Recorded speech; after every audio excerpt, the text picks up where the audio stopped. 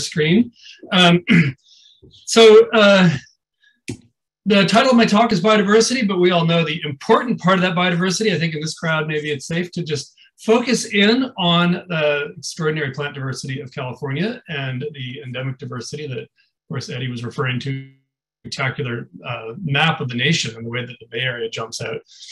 And if any of you, if you look at this, little array of plants here, one thing you'll all know right away as you scan it is that, of course, these plants are not plants that all live in the same place. They don't live under the same climate. They are adapted to a wide range of different conditions. And an extraordinary amount of the diversity that we have in California is really tied to how unique our climate is. Now here there's three maps: the winter temperature, the summer temperature, and the precipitation. What this doesn't show, of course, is our Mediterranean climate with the precipitation coming in winter and dry in summer, which makes us so unusual relative to the rest of the country, and certainly has driven the evolution of a lot of unique adaptations and unique plants in the bioregion. But the other thing, and I certainly don't need to tell this audience, one of the things that makes California so extraordinary, of course, we have latitudinal gradients. It's cooler in the north, hotter in the south. We have elevational gradients, cooler in the high mountains of the Sierra and wetter, and warmer in the lowlands. But we also have this extraordinary maritime climate driven by the cool Pacific Ocean, where the near coast is both cooler in summer and warmer in winter, and really making for that very distinctive coastal climate. Now, like any good murder mystery or murder movie, if a gun appears in the first scene, you know that it's going to come back later. So, of course, what I just said will set up something we'll come back to. We'll come back to talk about that maritime climate. And at least one of the distinctive features that I'm interested in when we think about the effects of climate change. So we can look at these maps. We're familiar with them. We know, we all kind of have this picture of the spatial patterns of climate in California. But now we're thinking about a climate that's changing over time and thinking about climate change impacts. And it's useful to start that discussion by thinking about the past and what is the climate history that got us. Now, this is a generic picture of global temperature unique to California. There are two panels here, and they're split, where the first one goes back 20,000 years, and then the scale jumps. The next one goes back to 1 million years. And there's a couple of things that are really important to see and to reflect on, and again, maybe familiar to many of you. One is this extraordinary period of stability that we've been in. The Holocene is that climates have been essentially stable within plus or minus a degree for about 11,000 years. And that's a long time. I'm sure we could go back to periods in history. Of course, we have less resolution when we look far back into the past. But 11,000 years, a lot can happen. And a couple really important things have happened. One is everything about modern human civilizations has appeared within that time frame, where we put cities, agriculture, where we've developed infrastructure, everything under this relatively stable climate. The other is that 11,000 years is enough time for plants to move around on the continent and to sort themselves out with respect to climate conditions. And, at a high level, we have the sense that a lot of natural habitats settled into a relative equilibrium with this period of stable climate. I'll say relative, it's never perfect. So this is a very important part of this moment in history that we find ourselves in. The 10,000 years before that, of course, was the emergence from the last ice age. And then we go into the sequence of ice ages, going back into the Pleistocene. And in particular, this very warm one, the last time that we had a very warm climate, about 125,000 years ago. And again, the second really important thing to take away from this is here we have projections. These are some, hopefully on the high end, projections of the amount of climate change we could see in this century. And of course, you see how incredibly sharp, almost immediate that is relative to the historical timescale. But you see the amount of warming in this century is really comparable. It's on the same order of magnitude as the amount of warming coming out of the last ice age.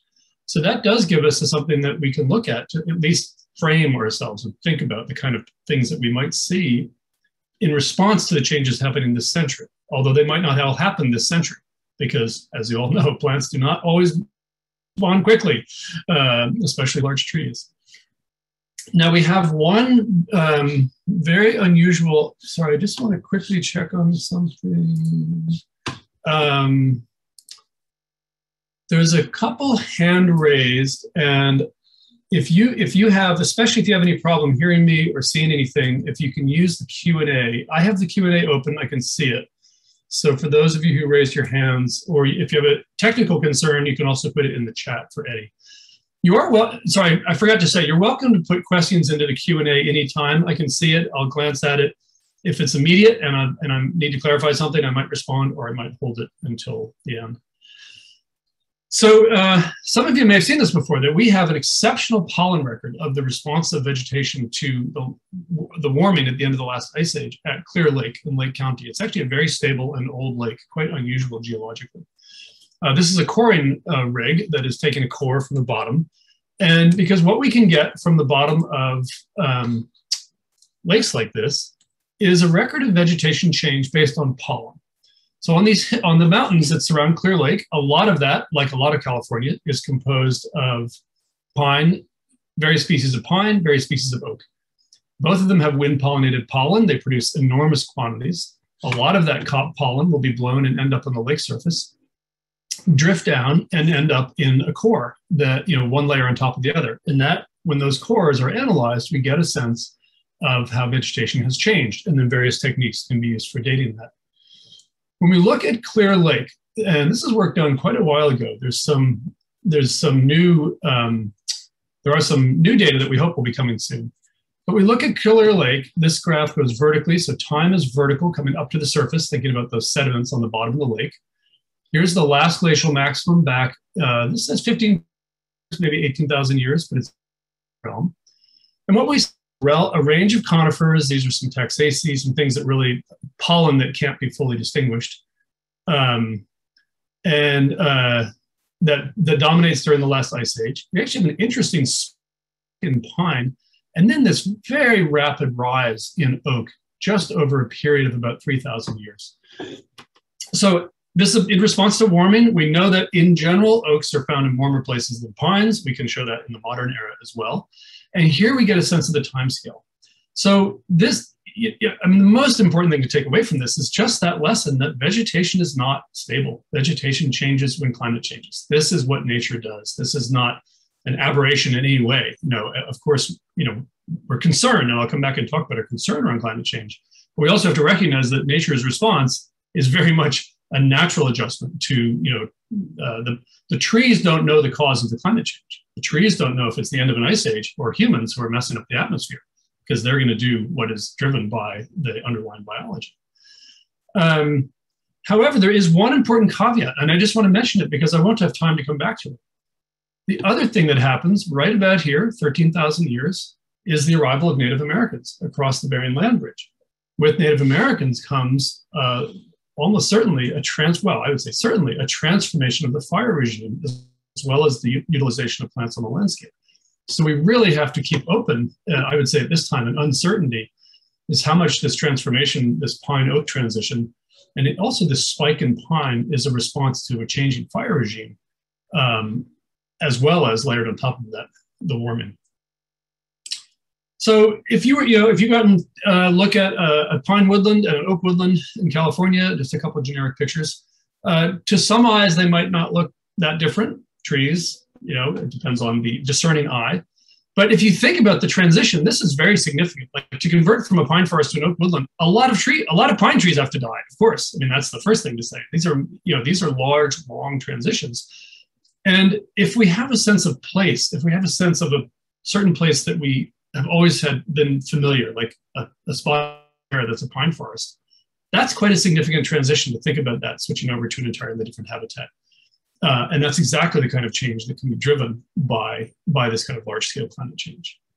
Now, the other thing that's really fascinating is this transition has also been observed in this century. Jim Thorne, some of you may know him or heard him speak before, he's at UC Davis,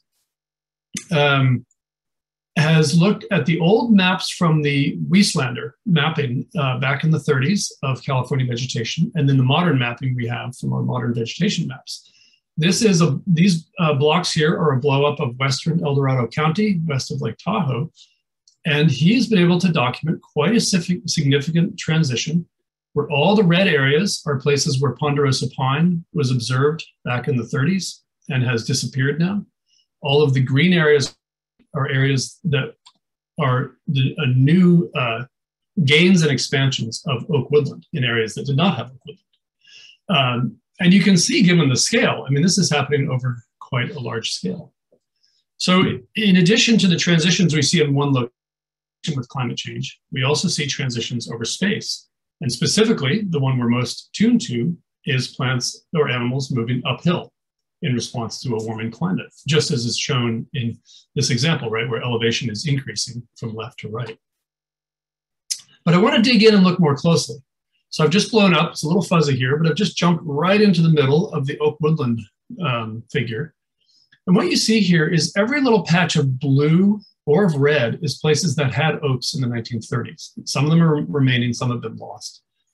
So you actually see that all this green, it's not that the oaks moved uphill from 40 kilometers away or 50 kilometers away. A lot of this is very local. There was lots of oak woodland, up in riparian, example, in riparian corridors, possibly on deeper soils. So this is a very fine-grained process. We think of large-scale migration of plants after an ice age or something, but what's happening on the ground would be just an expansion from a local stand into adjacent places. And you also can be almost certain that in many locations where we say that oak woodland has been gained, that there were isolated oaks. This is probably mostly black oak, that there were isolated oaks among the pines. So it doesn't actually require that the oaks moved a lot. It's just can be the local of what were just a few isolated trees, and then we get the change in vegetation. So we always have to keep in mind at a local scale, what's happening very locally, it can be quite different than our picture when we step back of what we're thinking of about how vegetation may shift across the landscape. And what this really points to is the importance of fine scale heterogeneity in landscapes. And there's a question that popped up in the Q&A about aspect, and I was just saving it because this is exactly what I want to talk about for the next 10 minutes or so. And this is really the work that's inspired me and gotten me really fascinated by California's vegetation and landscapes and thinking about how climate change may play out and then how we apply that to our conservation. This is a picture down from Carmel Valley. Hastings Natural History Reservation is a UC Berkeley research reserve. It's really here just to make a point because you could take some pictures all over the Coast Ranges, all over California. Here you have a rugged landscape, a hilly landscape. North is actually to the left here. So what we have is a ravine with a gully down there, and certainly at least stream flow in winter, if not in summer. And that ravine on the right side, which would be north facing, looks like a mix probably of some bay, the bright green, as well as coast live oak. Almost certainly, I didn't jump down in there to see them all, but it's evergreen mixed woodland. That is surrounded by blue oak on the hillsides here. This is spring before they've leafed out.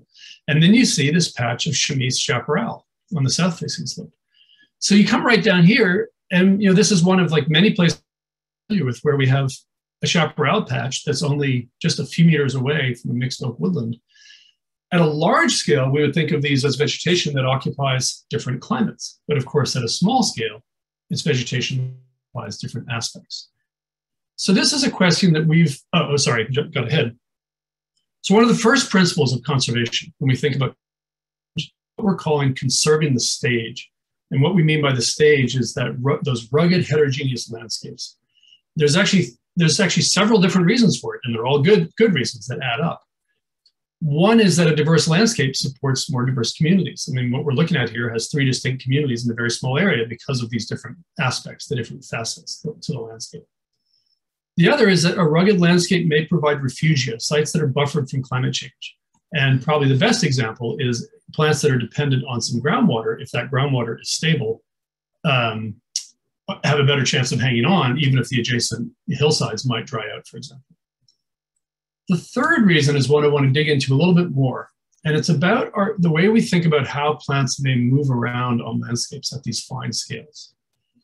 And a very heterogeneous landscape, and I mean physically heterogeneous, like the picture we're looking at, will allow species to reach suitable sites in the future when it's warmer without having to go far.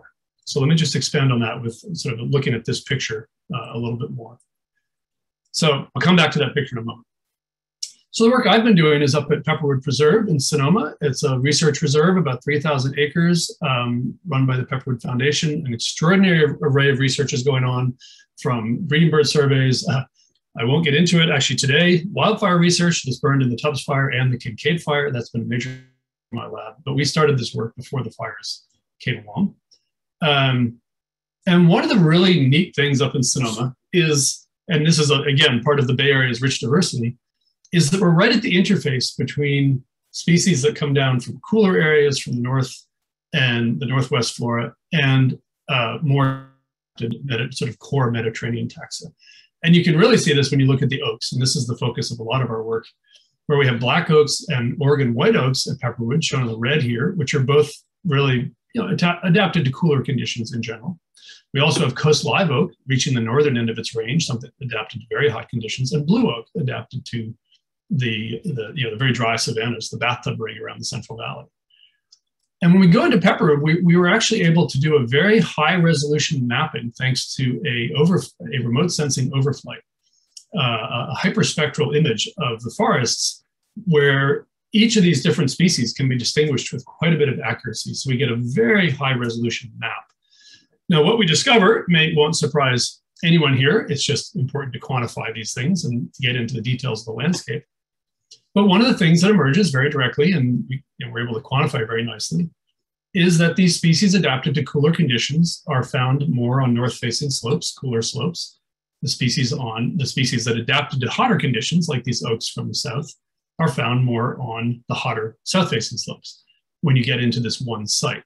So the way species partition a landscape actually reflects their broader biogeographic distributions across California in ways that I think, again, when you're familiar with the plants, make perfect sense. So I'm going to use this image. This is not Pepperwood, I apologize. It's just a nice image for this. But when we go in and model how these species may respond to climate change, the next result that comes out of this, also not a complete surprise, is that these species that are sitting on the cooler facets, like this north-facing slope here, even though that site is cooler, so it provides a little refuge for them right now, but if it gets a little bit warmer, they're getting near the edge of their tolerance, because these species are adapted to cooler conditions. These species are projected to decline, to do worse in a future warmer climate.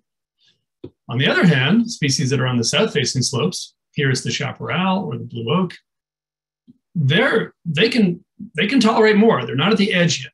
We know that chaparral in the Bay Area, or chamise in the Bay Area, is not at the edge of its climate tolerance, right? It goes all the way down to San Diego and a lot hotter, drier interior locations. These species, we expect, may actually find the future climate amenable and have opportunities to expand if they have time, if conditions allow. And what's interesting about that is, as it gets hotter, the species that are now on the south-facing slope may be able to expand and occupy that north-facing slope. And if that continues, you would, of course, have an entire landscape covered in chaparral. Again, that's what it might look more like San Diego, where we have chamise on north and south, where it's more at the center of its range there. So for these species, they don't have to go very far. So this problem of this response to climate change may be easier, if I may use that word, in the sense that there's more possibilities. But now there's a couple of questions that come up from this. And to think about those, we need to sort of think about the way that it can really, the different species may face very different challenges in terms of how far they may need to move if they're going to find sites where they can live in the future. And this is a concept that we introduced actually more than 10 years ago now. We call the velocity of climate change. Some of you may have come across it. And it was sort of a deceptively simple idea, but one that's been very powerful to help guide our thinking. And really what it comes down to, the easiest way to think about it is, how fast does a plant or an animal have to move to keep up with a changing climate? And that velocity, and it's literally just framed, it is a velocity, just like if you're driving in a car, except it's kilometers per year, not kilometers per hour. That velocity is very much a function of the landscape.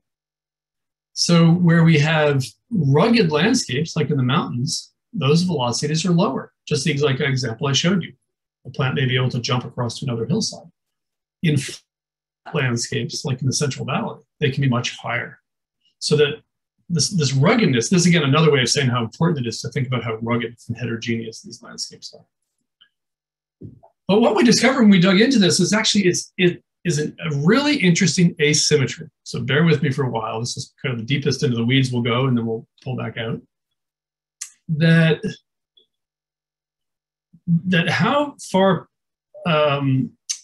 plants may need to move depends on whether we're thinking about what we call outbound or inbound. And the analogy is exactly like the analogy to say airport. There's the outbound flights that are headed out. There's inbound flights that have come from somewhere else.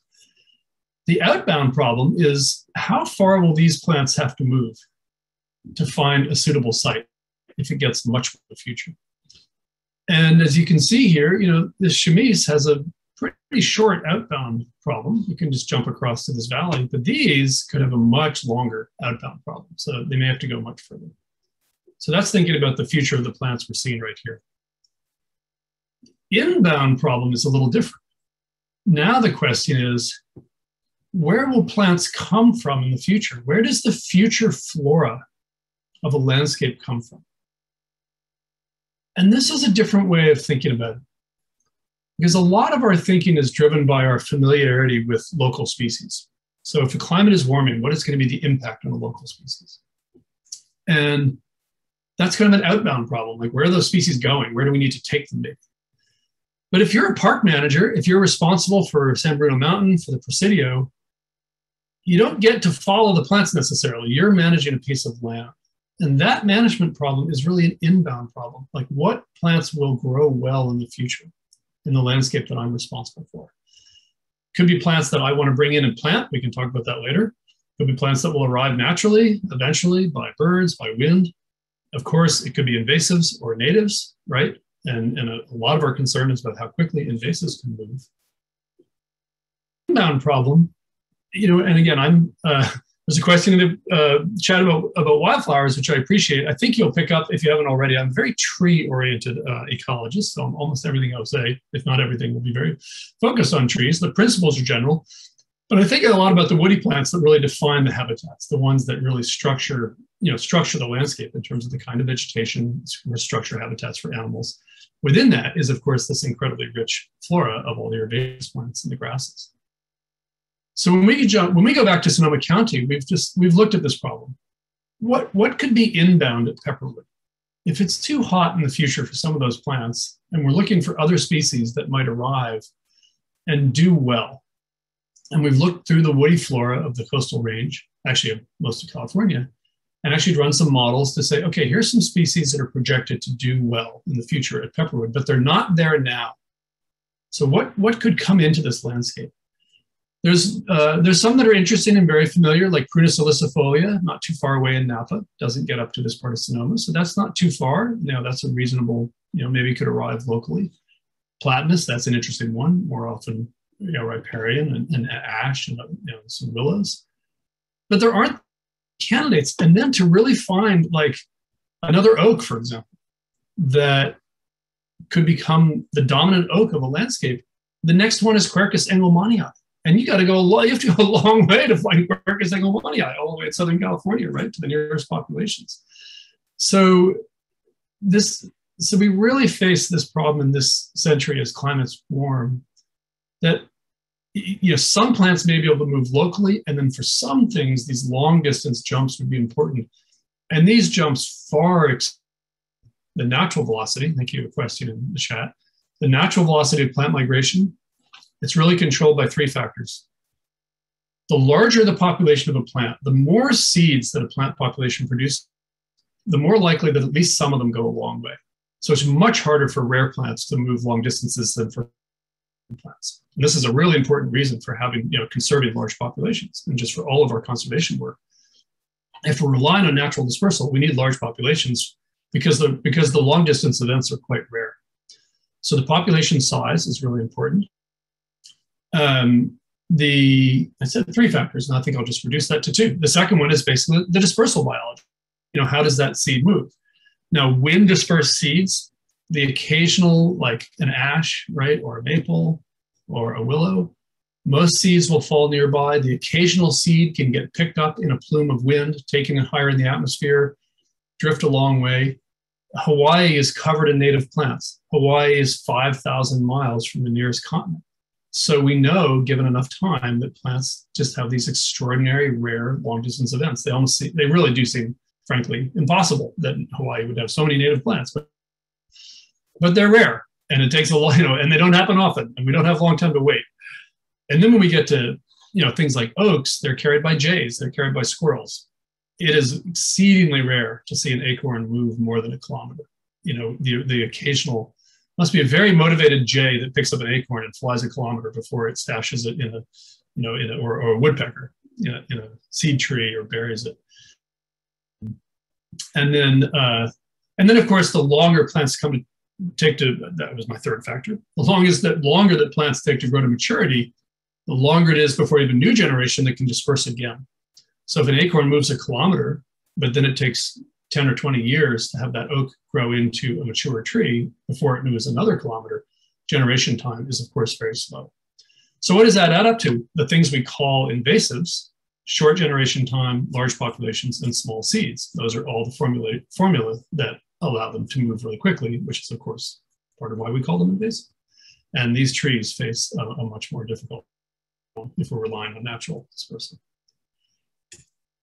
So, okay, so that's the first part of the talk. I just want to share with you, this is something we've thought a lot about, this aspect, how we can use aspect both as a conservation tool, but also some of the challenges it presents for different parts of the flora, and there's more we could say about it. For the second half, I just want to take a few minutes and talk about something you may have been hearing about in the news and reading about, or maybe some of you are participating in or have gone to some of the public meetings. And that is this very exciting made by the governor and the Natural Resources Agency and all their collaborators to commit California to our goal of what's being called 30 by 30, conserving at least 30% of California's land and coastal waters by 2030. The federal government under the Biden administration has made a similar commitment, and they're looking at this problem nationally. And it's also a dialogue now about, at an international level, about different jurisdictions, different countries that are looking at this. So there's really in my mind, there's kind of three key components to the 30 by 30 commitment. And this is one way I think about them, which is, we have to conserve, to connect, and then to manage change. So that initial commitment to 30%, that just speaks to the fact that the core of biodiversity conservation is protected lands and open space. It can be urban open space, and of course, we're very committed to increasing access for urban populations, the importance of local parks. Parks are for people and for our plants and biodiversity. But we know that we're worried about climate change, but at this point, we certainly can't turn our back on habitat loss. Has always been the primary driver of the loss of biodiversity, of housing, of farmland, and of course, these very, very painful conflicts between the siting of renewable energy, which of course we are desperately in need of to avoid further climate change, which of course is a major occupier of land and can have impacts. And we have to be honest with ourselves that we have trade-offs that we have to address in pursuing our clean energy goals. But it's nothing compared to the damages of the global impacts of continued use of fossil fuels. So that core commitment to open space is, of course, a key. My lab involved, this is one of my, a student of mine who finished recently, did a really, really nice analysis of a team thinking about how to prioritize conservation specifically for California's native plants. And this does bring in much more of the herbaceous flora, which is where most of the diversity, of course, is found. These maps, I find these maps fascinating to look at. They take a moment to think about. The first one is how intact is the landscape? And this is a map that can be developed using the density of roads, the size of parcels of property, and the conversion to agriculture. So of course, Central Valley is not intact at all. The Bay Area is not intact. The basin is not intact. Here's the foothills, a little lighter, and then we get into the mountains and the deserts that are the most intact ecosystems. So intactness is a good criterion when we're looking for, of course, large-scale conservation opportunities. The second, though, is whether that land is unprotected. If land is already protected, it is not a priority because we've already taken care of it. We've protected it. And this map here actually brings them together. So the dark blue in this map shows the areas of intact and unprotected, i.e. private California. So the North Coast is really interesting, Sierra Nevada foothills, and both on the interior Coast Range and on the Sierra side, as well as the Big Sur, and little patches down in Southern California, and kind of patchy in the north and northeast. So those are our opportunities. Then we intersect that, and I won't go into the methods here. This is a project looking at all evolutionary relationships and what's called phylogenetic diversity, how closely related species are as a component of our conservation priorities. But looking at the plant diversity and overlaying it with those opportunities, Matt Kling, who did this work, picked out a bunch of quadrants in our California map that jump out as just key opportunities at the top of the rankings for high plant diversity, intact and unprotected.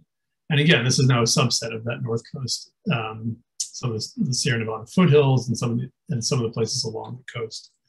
And if we look at these, these are some habitats that will be from some of the coastal grasslands, some of the interior grasslands like Mount Hamilton, Northern Sierra. I have still not been to Table Mountain, but from the pictures I see, I have a feeling that might be Table Mountain up near Oroville. And then one that jumped out, which was particularly interesting, was around Point Conception, around Santa Barbara, west of Santa Barbara. And just as this work was being done, and the paper was actually in review, many of you will know that this was one of the most important conservation investments in California in recent years, when Jack Dangermond, the founder of Esri, the mapping software, gave a major gift to the Nature Conservancy to purchase and set aside this very large ranch at Point Conception. So this was just a wonderful synergy. We claim no credit for this work, our research, because this was obviously already well in progress, but it was a complete synergy that just as we released the study pointing to that region as jumping out of our analyses, it was an important conservation investment. The second of my three priorities are connect, conserve, and connect. And connect is about the importance of connectivity in landscape conservation. And this is actually, I'll just start with this. Here's an example in a picture like this. A riparian corridor like this becomes a very important, just a highway for movement for plants and animals. For example, plants that might want to, or animals that are up in these woodlands, being able to come down along a corridor between agricultural lands and then potentially make it to natural lands on the other side. And this has been the subject of a lot of analysis in California. These mapping analyses, these yellow areas, looking for priority corridors to connect up the large areas of protected land and really make them more valuable by allowing plants and animals to move between them. What's really interesting right now, and it's getting us thinking about the problem differently, is historically connectivity was about wildlife. So these are maps, these are beautiful maps from both the Yellowstone area, but also Northern California, of deer migration and elk migration. We're able to put collars on animals and watch them move. And of course, this gives us these incredibly important information about where corridors will be important for wildlife movement, right? To connect up populations and let them move between different.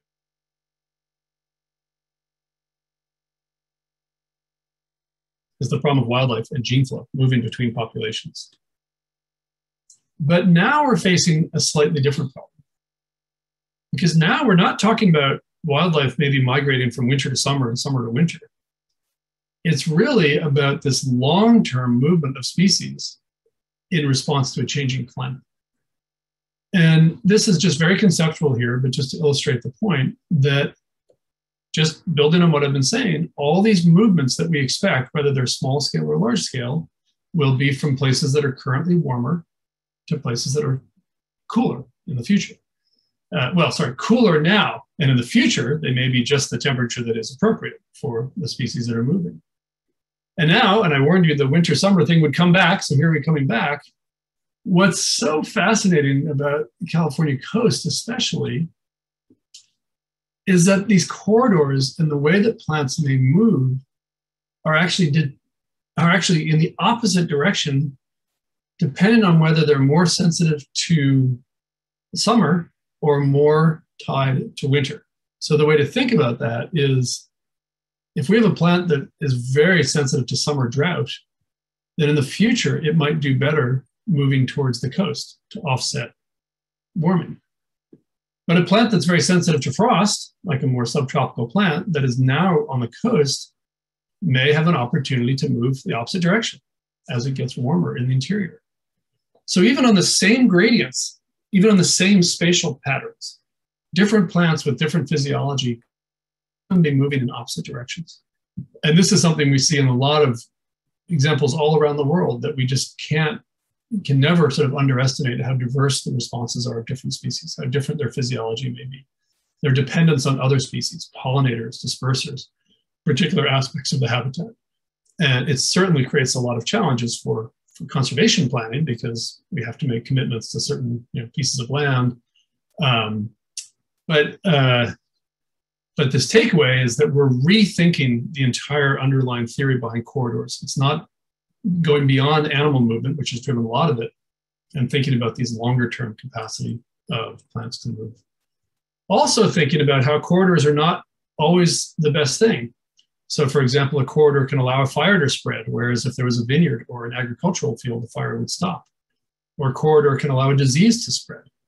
So there are also cases where, and when we think it from a conservation standpoint, where allowing plants to have isolated populations can protect them from, especially from the spread of disease, is one of the ones to be very concerned about. So there's no magic bullets in this space, but these are the competing trade-offs we need to think about. And the final point is going back to where I started, which is really about what does it mean to manage for a changing environment. And this, I think, is the one that is the biggest challenge for us. We're very attached. We're very attached to the landscapes we've grown up with, the landscapes we've gotten to know well, and it's really hard to imagine them changing, and that being just sitting okay at basic value level, just accepting that those changes are somewhere between inevitable, but not just inevitable, but in many cases desirable, because if the plants don't move, they can't survive. Some of them won't be able to survive in the places they live now. And if we're resistant to some of these changes, there are things I think that we will lose, that if they're able to move on their own or with our assistance, it gives them a chance to survive. So what are of course, the things that are driving change? Fire, I don't need to say more about that right now. Maybe the main thing to say is one of the biggest concerns in the Sierra is very large fires that create large patches and leave no seed trees to send pine seeds in for regrowth. And that's where we get a conversion of forest to shrubland. This is being seen quite widely in California and the West. Drought, those trees that died in 2016, and now of course we're back in another drought, they're out there, they're falling down, they're creating future fire risk. Of course, we all saw these images of the conifers. This is a site that we worked at down near San Luis Obispo with valley oaks, losing contact with groundwater, and even large old valley oaks dying in that drought, which is quite something to see. So we're back in a severe drought, and it's wait and see, or it's all too evidence right now about additional waves of mortality. That is climate change in action. It's too hot, it's too dry, and that means plants that have lived there in the past, it's not a site that they're going to find suitable or be able to survive. So that brings us back to our inbound problem. What is going to survive there? What is the vegetation of that site going to look like? Because we want, something will be there. And of course, disease, sudden oak death being the most familiar, another transformative agent. So even while we're thinking about climate change, the way climate change plays out, is the average climate does not kill the plants. It's either an extreme event, or it's going to be a fire event, or a disease. Maybe not all of them even caused by climate change, but of course the plants that are regenerating have to do it in a new climate. So all of these factors are interacting. and often hard to. So a lot of our vegetation management questions will be questions about whether we can manage some of these transitions and whether we want to manage them. And in many cases, our initial reaction is to want to stop the transition, to try to keep an oak woodland, is my example here. If that oak woodland can't survive because of changing fire, it could become a chemise chaparral. It could become, a French broom hillside. And a lot of our, I think there will be many situations, and they're happening right now. And this is, of course, what restoration ecology will look like in the 21st century. It's not all restoring in the sense of going back to something that we believe was there. It's about using the tools of restoration to transition vegetation towards a future that really we think is compatible with the climate that's coming. Now, of course, one of the questions about this is our role, and I think this is an audience, I'm sure we have many people who think about this, about whether we'll play an active role moving plants. And there's also a question in the Q&A about genetic engineering, about creating organisms that have greater tolerance to heat resistance. Some of those will be feasible for some plants, but of course there's some plants that we're not going to be out planting all of them. Genetic engineering requires that we've created a stock in a nursery, and just we don't have the capacity in sort of nursery horticulture to do things that can take entire landscapes to scale. Of course, we can do some of those things locally. And now, this image I've used for a long time in talks. This came from the Boston Globe in 2008. Don't ask me why the Globe was thinking about someone carrying a rat, or maybe generously an opossum, across the Golden Gate Bridge as their image for assisted migration. But it does make the point that, of course, these are questions that we'll have to act. It's a tool, and like any tool, my view on this is we shouldn't take any tool out of our toolbox a priori. It really is going to be case by case to know whether this is an appropriate kind of tool to be using for individual conservation problems. So take us back to that first image. Just a bunch of my own favorites of our spectacular diversity. I think evident again, I lean towards the woody plants, but a few favorite wildflowers in there as well. Maybe this is, I should replace this image. That tree is actually gone. That's an old blue oak down outside at the Blue Oak Reserve, actually, UC Reserve. And then big storm came along in a dry year, I think, and that tree is gone. And that's the symbol that none of these things, of course, live forever. And what we're concerned about in the long run is how the dynamics of the vegetation will play out over time, and what our landscapes will look like in the future. So I'll just leave it with some acknowledgements to a lot of students, postdocs in my lab, a wonderful group who do a lot of this work and support this work, and are behind a lot of the ideas we've been developing. Use Q&A, and then Eddie, I'm also happy at your question. If you all go to people asking questions, unmuting that. Well, actually, we're in webinar. That may not be possible, so we may be dependent on Q&A. So I'll stop there for a moment. Hey, thanks so much, David. Have you got some energy and time to go look at some things in the Q&A? You're generating a lot of curiosity and questions at your talk. Yep, absolutely. Yeah, so we touched on some of them. So let me just review what's in there. We started out with questions about aspect. That was a great setup for something I've been fascinated by, these north and south slopes. Just a very high-level question about Mediterranean ecosystems and increasing drought. One of the really important phenomena that I think we understand quite well now is, drought is a combination of heat and water, right? And anyone who gardens, and I sadly cannot count, I'm a terrible gardener, so I cannot count myself among this crowd, but a dry year is a lot harder for a garden if it's hot, because of course it increases demand on the plants. So the warming is effectively increasing the intensity of droughts, even if rainfall doesn't change. And even if rainfall increases a little bit, because of the Mediterranean climate, it increases in winter. And it's the hot summers that are, of course, when we really experience it. So Mediterranean climates, I think, are almost inevitably in most locations going to experience the future as more intense drought, just driven by the temperature and given our rainfall pattern. So I think the vulnerability question is about the vulnerability of Mediterranean type biodiversity as a whole. Can I make a generic statement? I'd probably be making it up, right? I mean, I don't know if how easy it will be to compare different parts of the world and how vulnerable they'll be. You know, on the one hand, we do have a lot of drought tolerance. So if there's something for us to lean on, it's the fact that we do have plants that have adapted to drought. Now the question is, how much more intense a drought can they handle?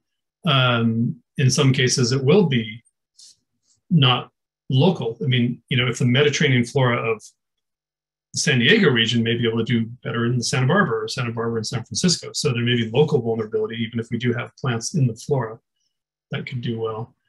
And there are some places that I think, you know, there's some projections that the Amazon could pass tipping points where it's just not composed of plants that start out from being very drought adapted. So, and very fire adapted, of course. So I guess I'd say that cuts both ways. But we also have a lot of local plants, local endemics, of course, and that may find it, you know, makes them especially vulnerable. They're very hard to move when you start with very rare local plants. So I guess that's a typical academic answer. A little of this and a little of that. It's hard to make a single commitment to that. A very good direct question. To combat climate change, should we be focusing on planting oak trees over other species? Let's think about that ways about what it means to combat climate change. The first is whether, you know, the first is, and which we didn't talk about at all today, is about the role of trees and soils about taking carbon from the atmosphere. So I'm sure you're seeing a lot about tree planting as an important part of our climate strategies. And that's true. There are a lot of places where there's huge potential for reforestation, mainly places that used to be forest, and the forests have been cut down, a lot of the tropics especially. Our redwood region, reforesting redwoods, you know, redwoods hold more carbon per acre than any other forest ecosystem in the world, and they grow pretty fast as well. There is a danger. Unfortunately, the tree planting craze has gone a little out of control, and there's quite a few places around the world already where there have been projects literally removing native vegetation to plant faster growing trees. And frankly, in most cases, there's a reason fast growing trees didn't live in those places. You know, they're either too dry or poor soils, and the vegetation is, you know, the best adapted there is. So the tree planting has gone overboard in the desire to plant trees in places that are really not suitable for them. Now, in California, oaks have some carbon. They're not gonna be the magic. There's no magic bullet on climate change. They're not like a redwood. They grow more slowly, but they will last, you know, even in the face of fire. So oaks are resilient, and all of the evidence we have from the past is, yes, the future of California has more oaks in many places, you know, fewer pines like we've seen in the foothills. And they're probably a good bet. Coast live oak, there could be even more coast live oak in our future. If we look at the fact that we're at the northern end of the range and it comes all the way to San Diego, that's a plant that can tolerate quite warm climates. Now, the question is, can the individual trees that live in the Bay Area tolerate those warm climates? And now we get into questions of the genotypes. Are the genotypes of coast live oak in the Bay Area as tolerant of heat as the genotype of the coast live oak from San Diego? Even to keep the same species on the landscape, will we need to move in different genotypes? We have very little data on that. What we know for oaks is that there's a lot of variability. You know, there's no evidence that they are super specialized to their local climate, because their pollen moves so far. There's been so much gene flow that whatever adaptations to climate are sort of they're modest, and there's really a lot of local tolerance. So we hope that some of these oaks, blue oaks and coast live, you know, that there's a lot of resilience there. The question about wildflowers in general, I've already showed my cards that I think much more about the trees. I think with the herbaceous flora, you know, one aspect of the resilience of the herbaceous flora is that actually, I think mostly about moving in in space. Like if a tree lives here now, where could it live in the future? The beautiful thing about our wildflower flora is it can move in time, by which, and I just mean within the year. Instead of germinating in March, if it germinates in February, that's actually a shift that offsets climate change, because it's actually germinated at a time that is now, you know, the appropriate climate. And a lot of those germination triggers are in fact, you know, built in. So we already see that happening. We see plants, you know, blooming earlier, and that earlier blooming definitely offsets climate change. Now, there's going to be a limit. They can only go so much earlier. The winter may be too small. They may need you know, vernalization over the winter for their germination requirements. But then since they go to seed, the annual plants, they have the greatest tolerance of all of getting through the summer, because in fact they go completely dormant. So some of those those characteristics could give them a fair amount of resilience. And we have to think about, you know, whether they handle fire and other things. The next question about natural velocity, we talked about that, about seed dispersal, genetic engineering. You know, some of this is sort of how much of a techno-optimist, whether you're someone drawn to the kind of, you know, the technology can be a major tool, versus those who are more techno-cautious, I'll say, who are looking more for natural solutions based in the natural environment. I probably lean towards the techno-cautious side, where I'd rather work with the plants we have. But I said it myself, we shouldn't take tools out of the toolbox. And certainly for crops, the genetic engineering is essential. I mean, heat resistant, drought resistant. That's happening, of course, and it's always happened with breeding. The question is there a place and an effectiveness for gene editing for plants that we would then consider, you know, wild plants in our wildlands? And I think that'll be limited. There's also just not much of there's not much of a market for it. Of course, for agriculture, there's a huge market for that work. That's expensive work. And it really probably will only be done where there's some kind of market driver for work at that scale. A question about reducing fossil fuels. I think I'm so glad you asked, because we should never pass that over. Everything I said is about how plants will be impacted by climate change, and everything I said is less of an issue if the climate change is less. The only true solution that allows plants and landscapes time to adapt is for the climate to change more slowly. The faster it changes, the more dramatic, the more we can have fires with no recovery, or droughts with long periods of recovery. If it changes slower, it just gives all of our ecosystems more time. So none of this should be taken as a substitution for everything we're doing to reduce fossil fuel use and increase renewable energy. And we're just lucky to be in California, which is a leader, to be part of a community, of a place that's trying to push that forward so much. Let me just jump ahead a little bit. Yeah, another question about understanding the tolerance of plants in relation to moving them, and that's absolutely that's very important. So, you know, the reason that we look, like I showed you those maps of the oaks, and one of the reasons that we focus so much on those range maps is those range maps give us the first estimate of the tolerance of the plant. Like, where does it live now? That is especially for something that is widespread. For rare species, I can't back this up with a lot of data, but I'm pretty confident that that rare species are rarely restricted because they're so restricted in their climate tolerance that they can only live right there. It's just not how plants work to have a climate tolerance that's so narrow that would say they're restricted to Mount Tam, like a local endemic. Those, I think, are other causes of rarity and endemism. So almost certainly those rare plants have tolerances that are bigger than we know. And the only way to find it out is to get into greenhouses or experimental plantings and figure out where they are, or maybe use close relatives as a good guide. The trees are helpful because they're so widespread that we get a better sense of what the edges of their tolerance are. Not all trees, these big common trees. The challenge with the trees is if we move a tree now, we have to move it. We can't move it so far that the seedling is beyond its tolerance to get started.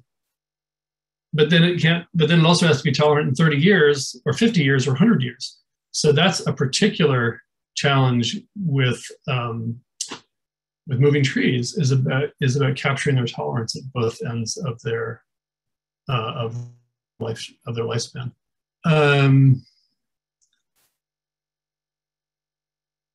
Oh yeah, yes. A question about the background of my picture there. Some people may recognize it right away. The Temla range on the east side of the Carrizo Plain. I had never been there until the last super bloom, 2018, and boy, what a treat! Even just to get a day down there, just wandering around in those hills in Carrizo. This is a very interesting question. What does the climate transition mean for sequestration capacity? And I think if we talk about carbon sequestration, so it appears that existing landscapes are able to support more trees, which are sequestering more carbon. I think that this is a very, this is a really important connection. You know, carbon sequestration is the result of a physiological process of photosynthesis, and that photosynthesis requires that the plant is living in a place that the conditions are appropriate, right? So if conditions change too much and the trees are not photosynthesizing, or if they're dying from a drought, then we lose the sequestration capacity. So in a lot of places, the amount of carbon will go down on the landscape. You know, drier ecosystems have less carbon. The desert has less carbon than oak woodland, and oak woodland has less carbon than a redwood. And as it gets hotter and drier, forests will probably become lower density, fewer trees with less carbon. But we still have to go all in to make sure that those trees that are there can, persist in the landscape, and we don't lose them all, for example, to a drought. So in many cases, we may need to have short-term loss of carbon, like by thinning forests, which of course is also part of our fire management strategy, as a trade-off for long-term storage. Because leaving high-density forests makes them more vulnerable to drought, more vulnerable to fire. So there's definitely going to be some short and long-term trade-offs. And then as it gets warmer, we just can't expect some of these ecosystems to hold and store as much carbon as they do now. So we are going to see declines. We've already seen declines.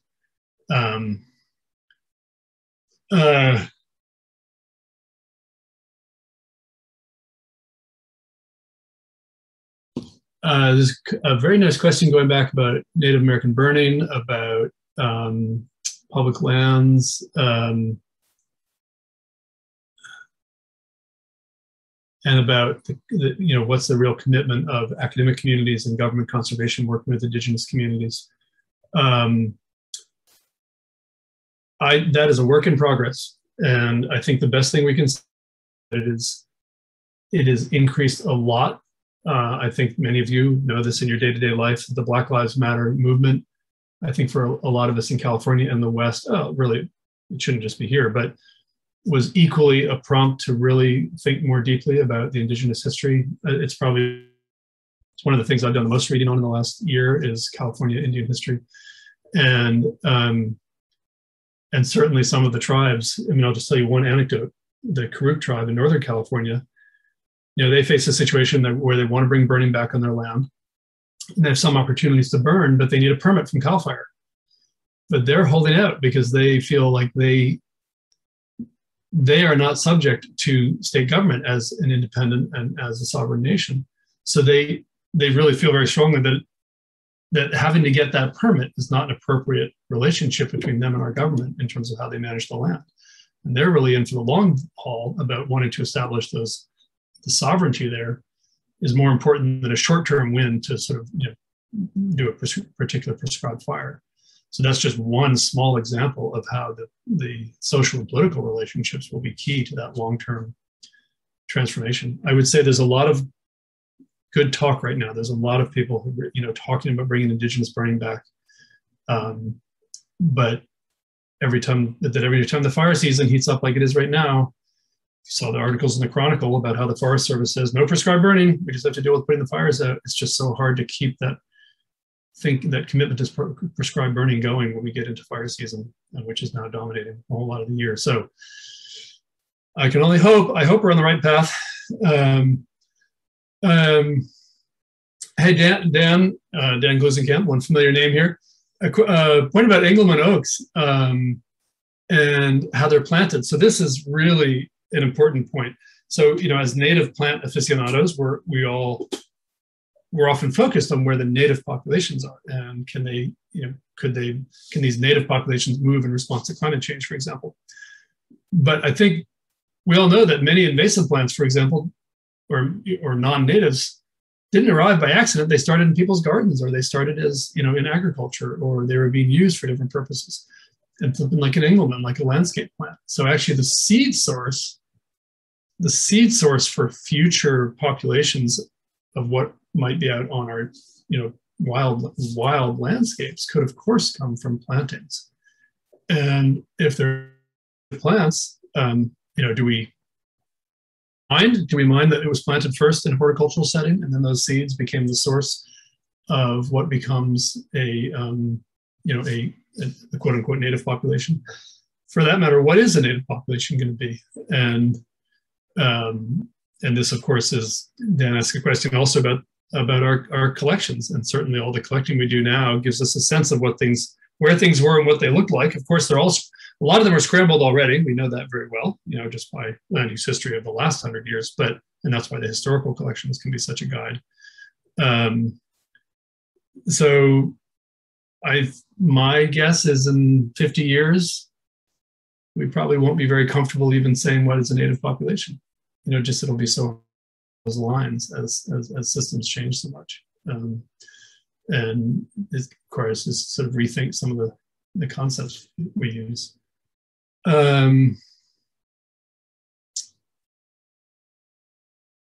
Question about cross-hybridizing to produce hybrid for certain species. I think it brings us back to the breeding. It's certainly part of crop breeding, and that's why we have hybrid corn, because breeding between distinct strains can bring out more vigorous individuals.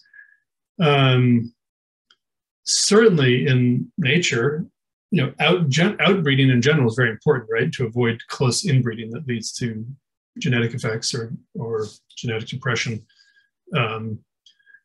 But for example, oaks hybridize a lot, and we have a lot of very vibrant hybrids. I don't know if we have vigor among those hybrids, whether they're sort of doing better than the parents, or they're just hanging on. Because once you get too far apart, those hybrids become actually less fit to the environment on either side, and they may only exist in certain intermediates. So that's a continuum.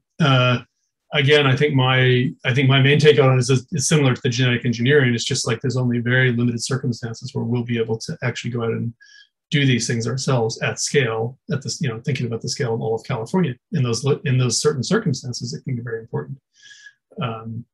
But we have to attend to these larger landscapes where nature is going to take over and do what it does. So that actually leads to a question about the role of selection in climate change.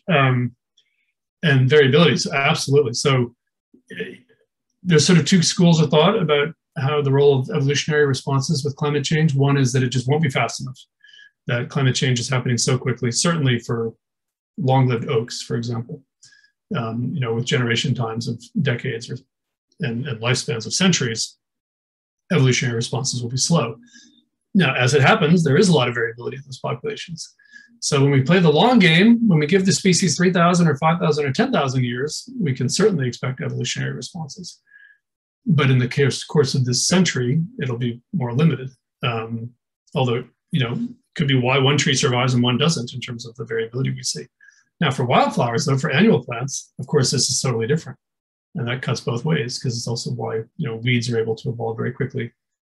Our own native wildflowers may be able to evolve very quickly. So that other school of thought is that if you get down to something that's breeding every year, then evolutionary responses could be very important.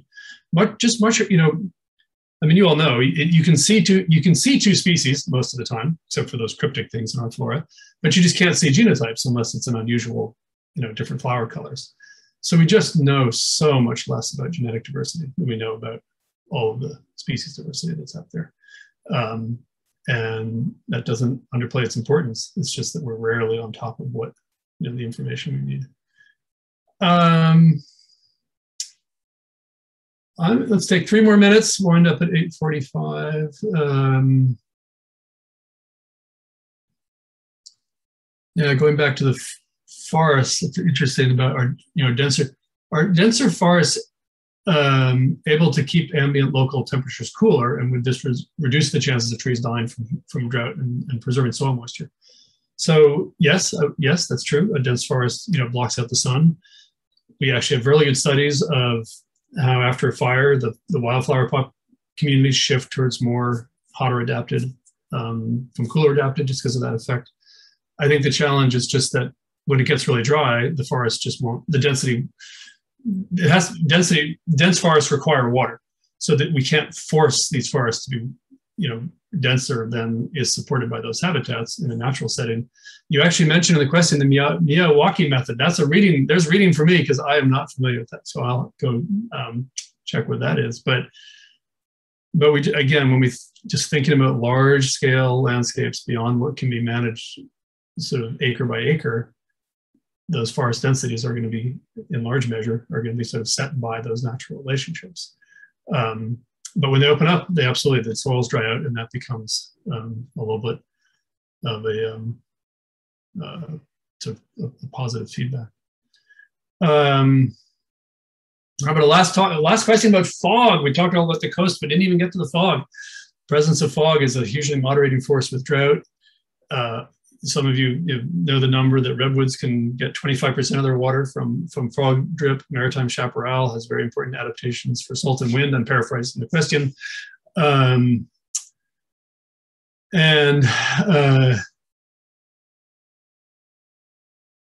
I'm trying to extract the key of this question. It's actually, okay.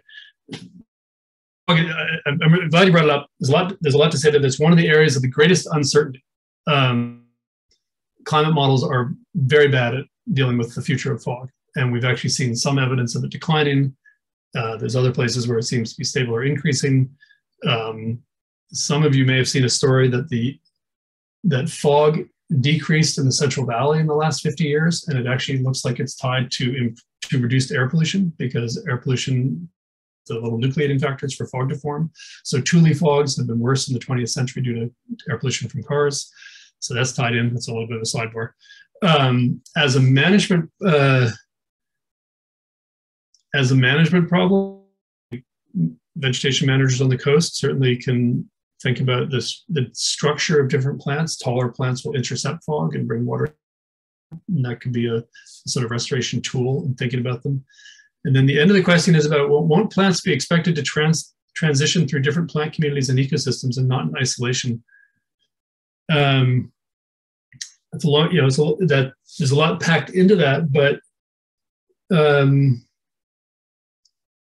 I think there's two. I guess let me just wrap up with two different thoughts here. On the one hand, every plant is out there doing its thing, right? This is the core of sort of the mechanisms of ecology and evolution, of course, interacting with all the organisms around it. We certainly know that one species can disappear from a community and the rest persist. The loss of chestnut in the eastern United States did not lead to the collapse of deciduous forests, right? Other things became more common. So that idea that a certain set of species is really tightly linked doesn't really hold up when we see examples of, a new species can invade, one species can disappear. It doesn't always or necessarily lead to the collapse of the rest of them.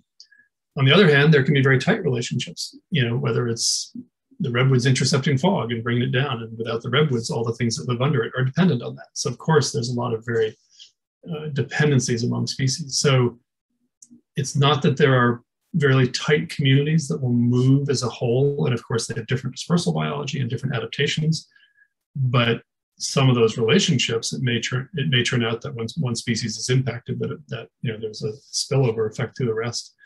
There's a concept out there of non-analog communities, which are communities that could exist in the future that we don't see now. And we know they existed in the past. So the communities we see today are not all the possible communities that plants can form into. And we have to be sort of open to the possibility of combinations that at first might seem kind of strange and not like part of our typology of sort of, oh, these are the communities we expect to see. And then you realize that some of those plants may be able to live together just fine when we have different climates that they're sort of mixing and matching. All right, that was all sorts of wonderful questions and jumping here and there and everywhere with answers. So a real pleasure. I'm sorry not to see more faces in person. Oh, well, David, that was, you get the prize for the most questions ever asked of one of our presenters. I mean, your research is just fascinating, and I know it inspired these questions. So, and it shows how hungry and curious people are about, you know, the impacts of climate change on our habitats here. So, really appreciate you sharing your research in such an entertaining way. Yeah, well, it's always a pleasure. It would be, yes, it's always a pleasure. And maybe there are people in this audience, I'm sure I presented to Yerba Buena, but 10, 12 years ago, maybe. It's been a long time. I couldn't figure out when it was, and maybe, but it's a pleasure to see you all again. So well, I hope we get you back again soon, David. Really appreciate you. Okay, all right. Take care. Great. Bye-bye, everybody. Bye.